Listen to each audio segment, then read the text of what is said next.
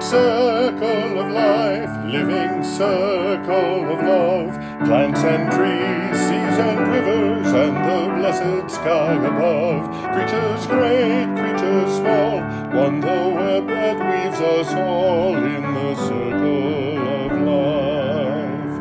One great circle of life, living circle of love, plants and trees, seas and rivers, and the blessed sky above. Creatures great, creatures small, one the web that weaves us all in the circle of life.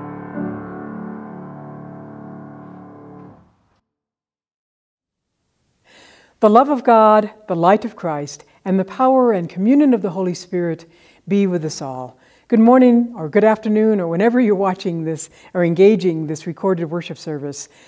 Greetings and blessings from the United Church of Santa Fe. We're very glad you've joined us for worship in this time. As we begin our time, I invite you to turn off anything that might go off during the service, your cell phone, an alarm clock, a watch buzzer, all of those kinds of things, so that you can fully be in the presence of God in this time. And also, this is Communion Sunday here at United, and so we will be sharing communion at the end of the service, even when we're apart. If you haven't already, please take a moment and get something to drink, and also some form of bread, crackers, a bagel, a piece of bread, whatever, so that we can share our virtual communion across the miles. Thank you. We're very glad you've joined us for worship, and we also invite you to share in the life and ministry of the United Church in this week ahead. We have a number of educational offerings that we offer via Zoom, and there's information about that either on the church's website or by calling the church office or writing us at unitedchurchsf@gmail.com. We have a very special guest tomorrow evening. Elijah Hayward is going to be continuing our series on Race Matters, and that will be a Zoom call. If you're interested, please contact the church office. Elijah is the new executive director of the International African American Museum in Charleston, South Carolina, and he will be sharing both his experiences and also what the museum is about in the coming years. This will be tomorrow evening at 5 p.m. on Mountain Daylight Time. And now, my friends, I invite us to come together and worship as we do every Sunday by taking into our lives God's gifts.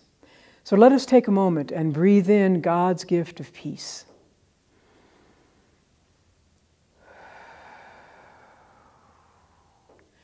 Let us breathe in God's gift of hope.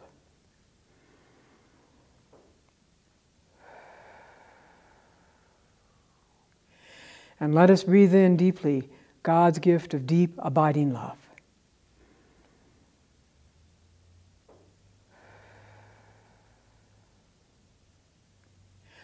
Let us gather this day to worship God.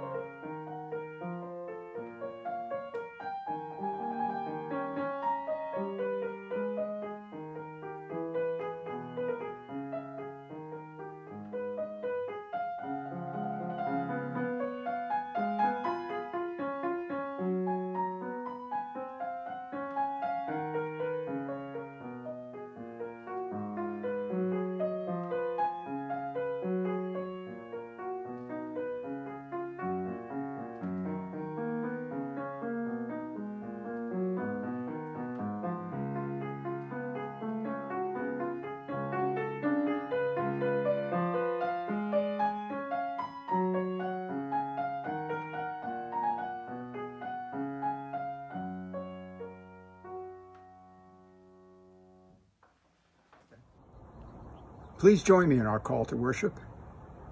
Be still and know that God is. God was also in the beginning. And when all human striving has ceased, God will still be. From everlasting to everlasting, God is God and alone is worthy to be worshiped. Let us sing praise to our God.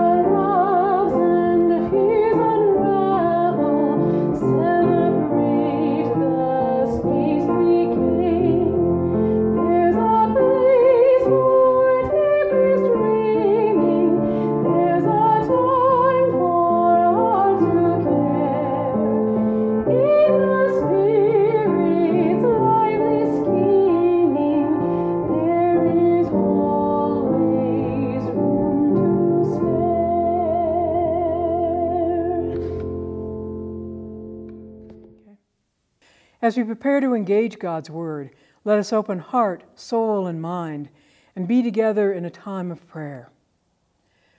Let us pray. Gracious God, we, your hopeful people, wait now before you. We would be still.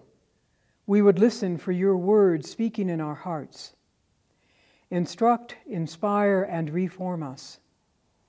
We pray by the moving of your Spirit that we might worship you with gladness and follow your way with zest. Reclaim that which we have caused to go awry. Rescue that which we have put out of place. Forgive that which is amiss. And set us again to our ministries with passionate faith. Through Jesus Christ our Savior. Amen. Let us be together in a time of silent prayer.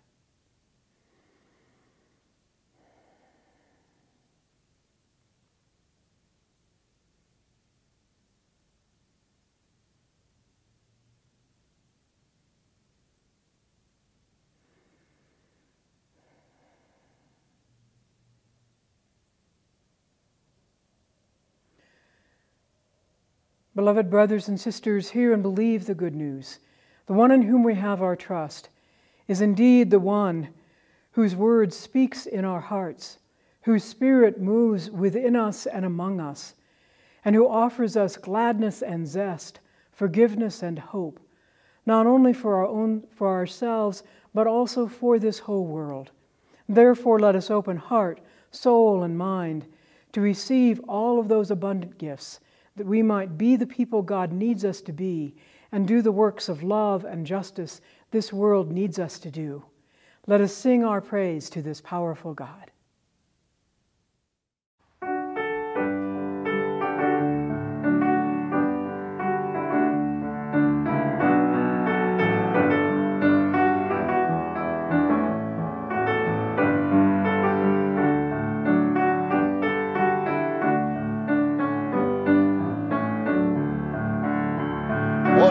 circle of life, living circle of love, plants and trees, seas and rivers, and the blessed sky above. Creatures great, creatures small, one the web that weaves us all in the circle of life. One great circle of life, living circle of love, plants and trees, seas and rivers, and the blessed sky above. Creatures great, creatures small, one the web that weaves us all in the circle of life.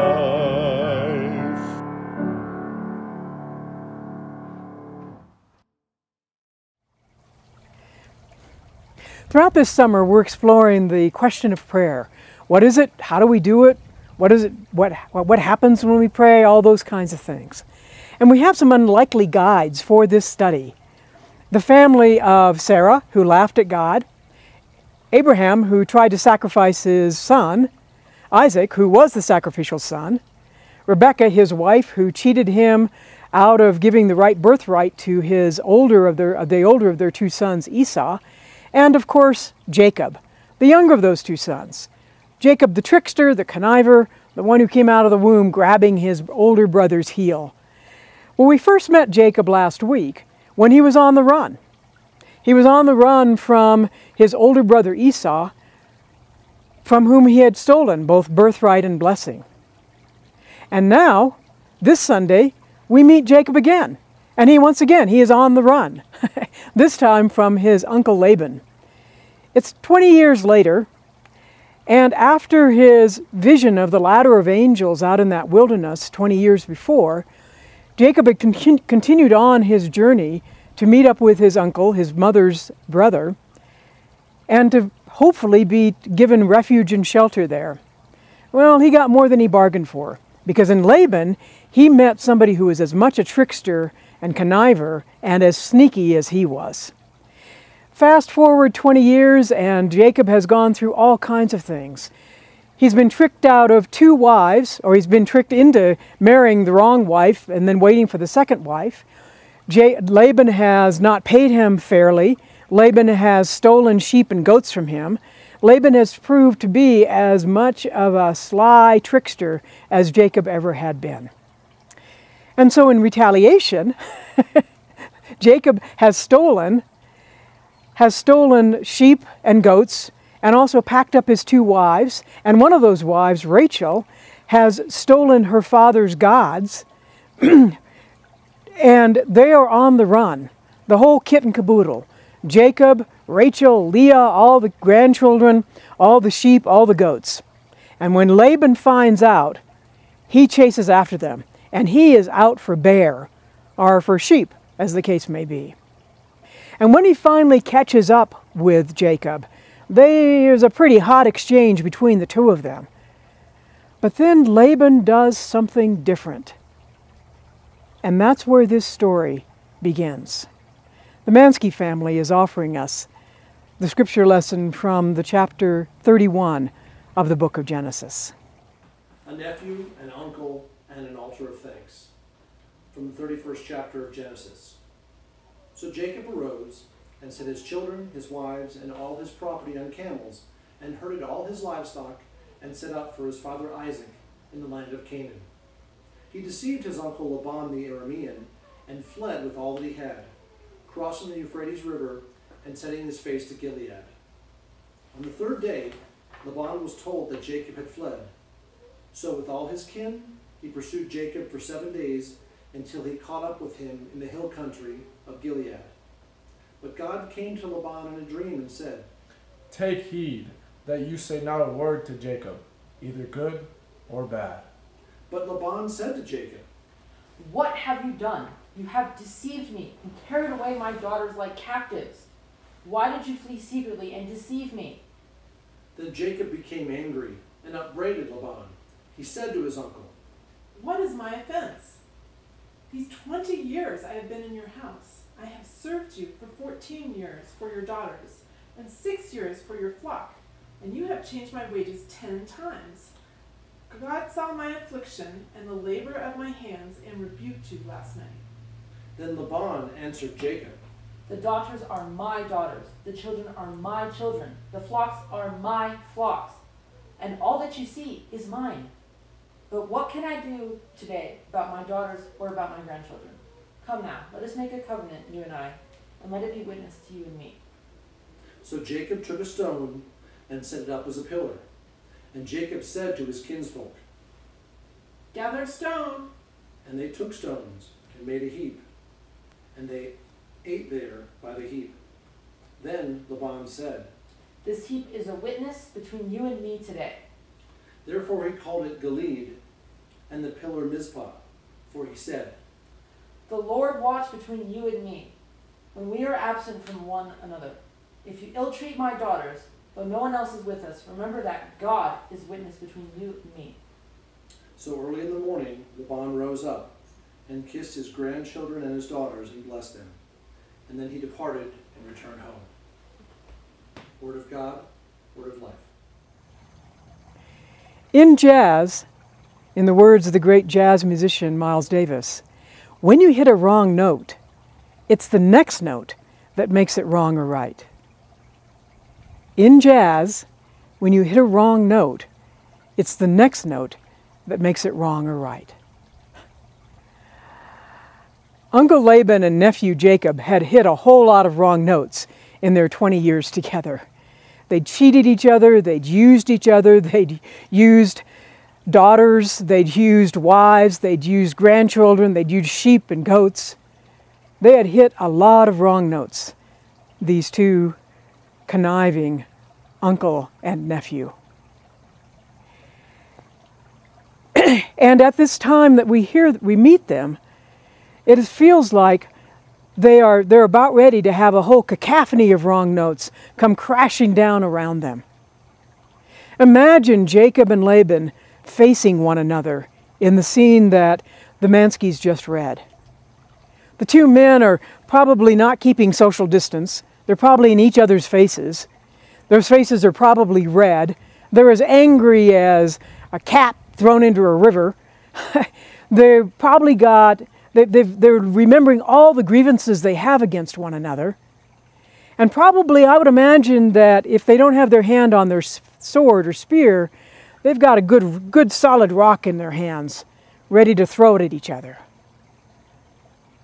They have hit a lot of wrong notes, and they're continuing to do so.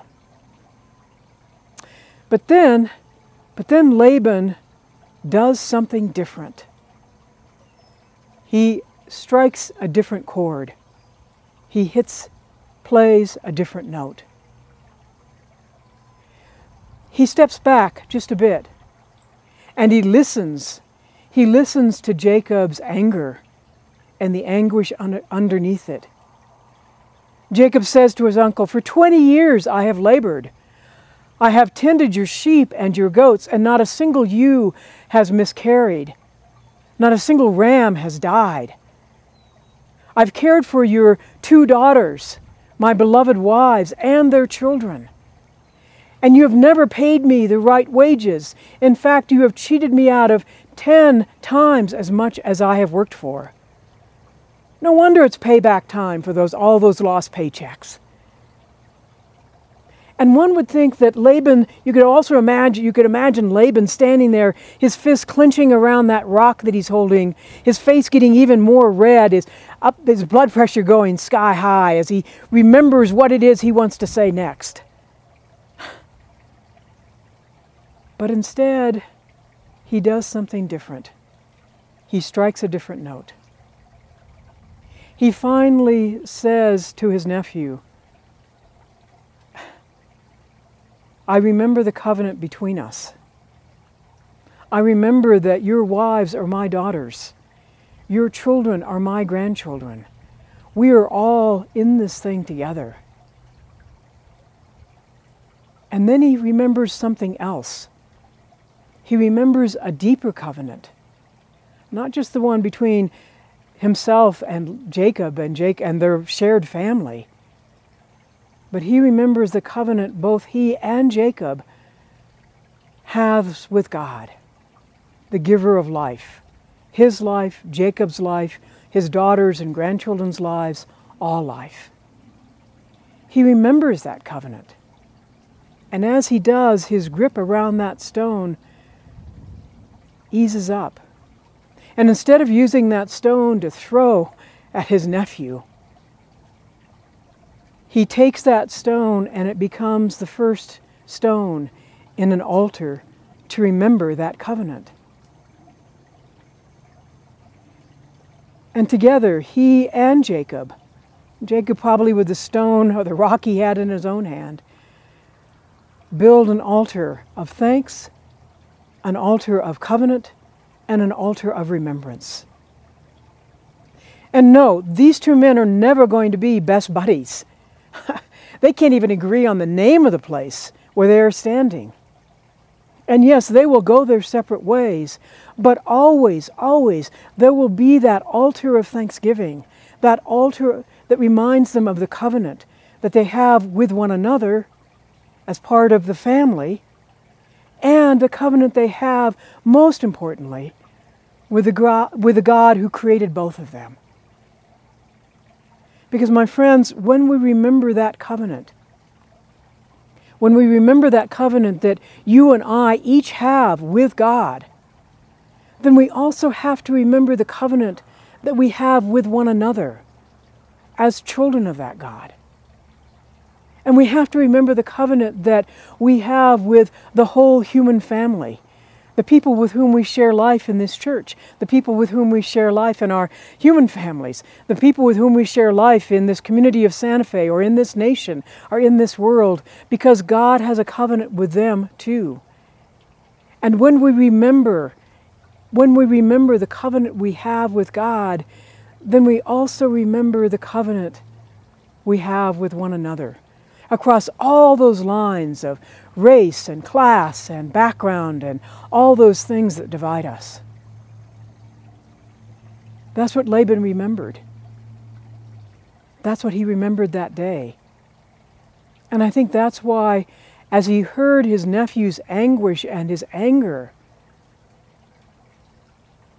that he was able to stand there and decide to strike a different note.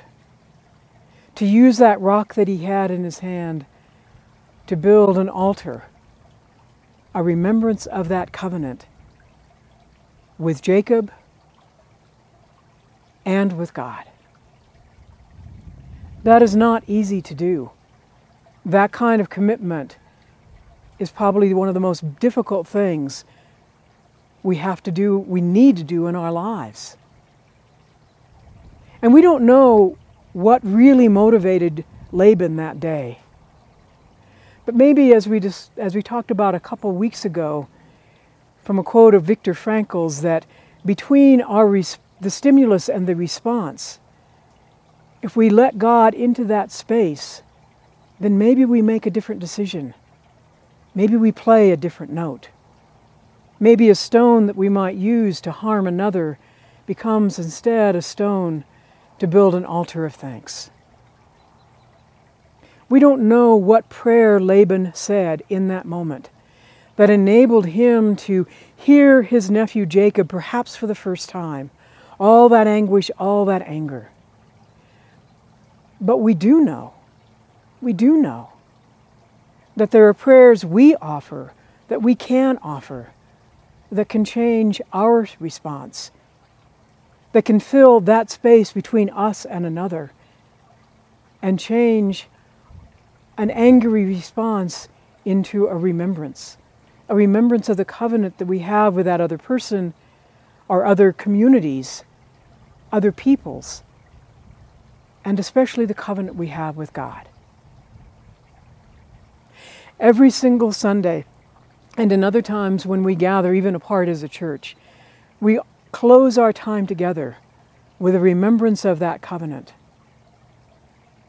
We close that time together with a benediction that's based on the writings of the letter of Paul the Apostle to the United Church of Rome thousands of years ago. We remember that God calls us, that part of our covenant with God is to be in this world in peace, go out into this world in peace. And that covenant with God means we have a covenant with one another be it in this church or in our places of work or our families or with other communities, other peoples in this nation, that enables us to, yes, be in this world in peace and to have the courage and commitment it takes to listen to another's anguish and anger. To be in this world in peace and to have courage, to hold on to what is good, to return no one evil for evil, to strengthen the faint-hearted, support the weak, help the suffering, honor all persons, honor all creation. Each week we remind ourselves of that covenant we have with all of God's children. And we remind ourselves, too, of the covenant God has with each of us and all of us. That the love of God, the light of Christ, and the power and communion of that Spirit will be with us, now and always. May that benediction that calls us to rejoice in the power of the Holy Spirit, be a reminder of our covenant with God and with one another, so that when our fists might clench around a stone we want to throw, or our voices get clenched wanting to speak an angry word, that instead we can step back and listen to the anguish and anger of another, and let those stones become the first part of an altar of benediction, an altar of the covenant. That to love God means to love our brothers and sisters across all that divides the human race, the human family. To listen to God at work in our lives is to listen to our brothers and sisters, how hard, even if that is very hard. To trust in God is to trust that we can play a different note that will make the notes we've played before be right. To trust in God is to play a different note this day, this week, this year, and to trust that God will help us play those right notes in all the days, weeks, and years to come. The covenant we have with God is the basis of our covenant with one another.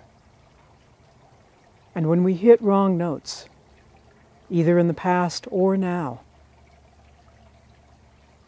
may we trust God enough to help us to play the right note.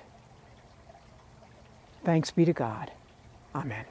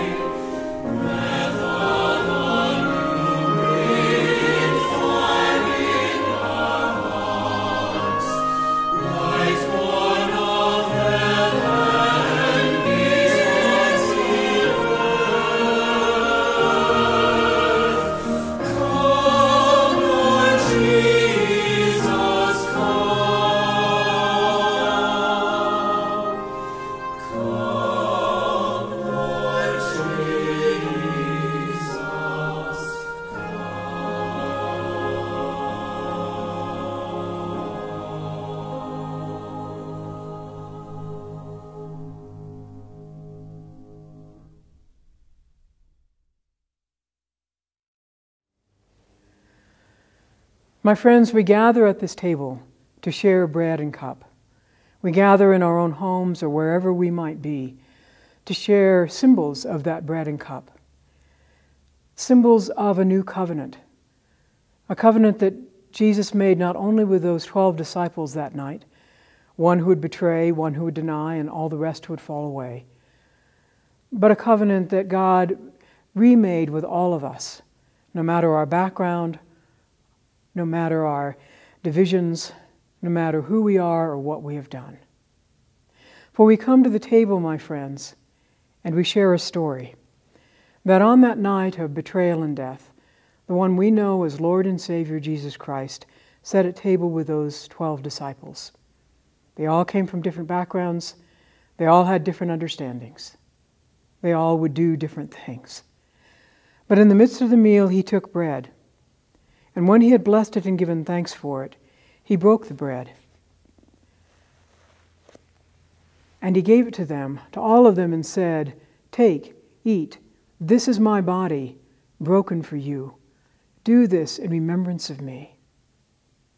And so, my friends, when we share the broken bread, wherever we may be, we remember how God comes to us in the brokenness of our world and the brokenness of our lives, feeds our deep hungers, and creates wholeness and hope once again. And in the same manner, after supper, he took the cup. And again, when he had blessed it and given thanks for it, he gave it to them, and he said, "Take, drink. This cup is the cup of the new and everlasting covenant, poured out for all people, for the forgiveness of sins and the newness of life. Do this in remembrance of me." And so, my friends, when we share this cup, we do so to remember the ways in which God's love is poured out upon us and in us and through us, and God's love is poured out upon all people and in all people and through all people, indeed, through all creation. And so when we drink from this cup and we share this bread, or we share the symbols of bread and cup, we do so to remember how God's covenant of love overcomes our fear, how God's covenant of hope with us and all creation overcomes our despair, how God's covenant of life overcomes all of our ways of death. So it is in that spirit that I invite us to keep this feast and to share these gifts of bread and cup. Following the prayer of consecration, we will share, however it is possible for you in whatever setting you're in, the bread. That will be followed by a time of silence blessed by music, and then we will share the cup. But however it is we share, whatever kind of bread or beverage or cup you're using, whatever you have done or not done, whatever this meal means to you, know that you are welcomed at this table. In that spirit, let us give thanks to God and welcome one another. My beloved friends, this table is open to all who seek to know God's love and to follow in God's ways of love and justice. We share in this communion to receive bread for our journey and the cup of mercy. And we come to this table not because we must, but because we may.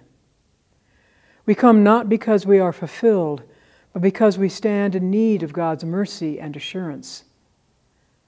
We come not to express an opinion, but to share a presence and to seek a presence.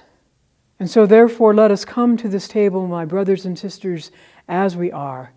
This meal is offered for you and me, that we might again know that God has come to us, offered us, God has come to us and shared our common lot, conquering sin and death and reconciling all creation to our Creator. Let us be together in a time of prayer. Let us pray. God of all places, present unseen, voice in our silence, song in our midst, God of the next note, God of the next day, God of the coming years. We are your people, knowing and unsure. Come, O Lord, bless this feast of bread and cup, and bless us who share. God of all dreaming, near and yet far, vision of heard of, wake us to rest. You call us to be your presence, sent forth unafraid. Come, God of all peoples, come and share this feast. God of all people, dust in the clay, breath of a new wind, fire in our heart, light born of heaven, peace on the earth. Come, O Lord. Come with that fire and that spirit. Come with that new wind. Come with your presence. Bless this bread and this cup and all the symbols we might use this day. And bless each of us and all of us, and bless this whole world with your love that overcomes our fear, your healing and wholeness that overcome our brokenness, your hope that overcomes our despair, and your life that overcomes our death. All this we pray not only for ourselves, but for this world that you so love. And we pray it in the name of the one who is the host at this feast, who showed us your ways of love, love that is powerful enough to overcome division and even death itself. For it is in the name of the risen Christ that we offer our lives and our prayers to you, speaking to you with boldness, courage, and most of all trust that he has taught us. Our Creator, who art in heaven, hallowed be thy name. Thy kingdom come, thy will be done, on earth as it is in heaven. Give us this day our daily bread. Forgive us our debts, as we forgive our debtors. Lead us not into temptation, but deliver us from evil. For thine is the kingdom, and the power, and the glory forever. Amen.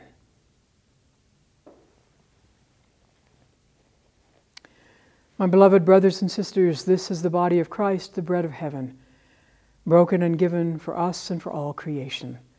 Let us share this bread.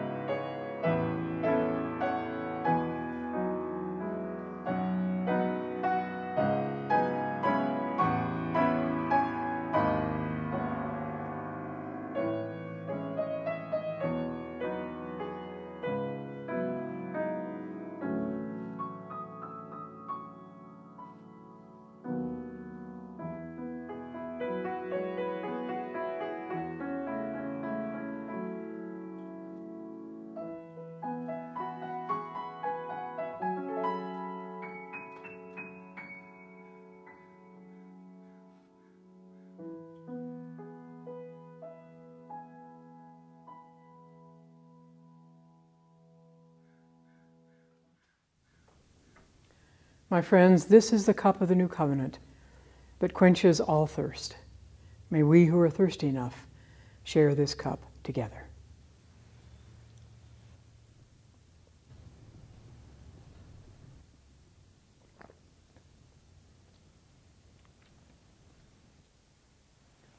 Let us be together in a time of prayer. Let us pray.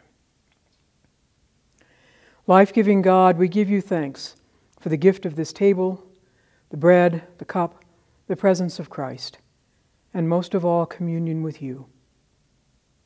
Through these gifts, you empower us to be the new community of love, hope, and justice. Give us the courage and commitment to live up to that calling, to be in this world in peace, to have courage, and to trust your presence in our lives and in all life. We pray in your name. Amen. Let us join in our song of thanksgiving.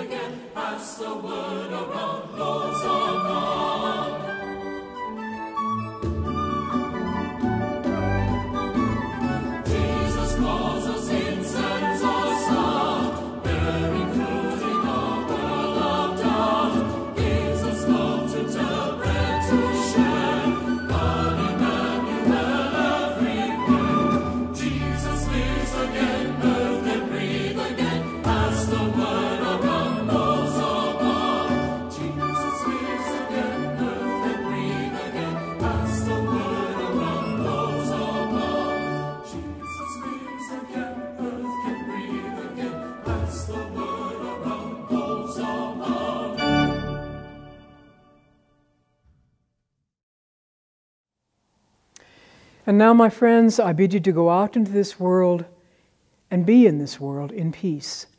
Have courage. Hold on to what is good. Return no one evil for evil. Strengthen the faint-hearted. Support the weak.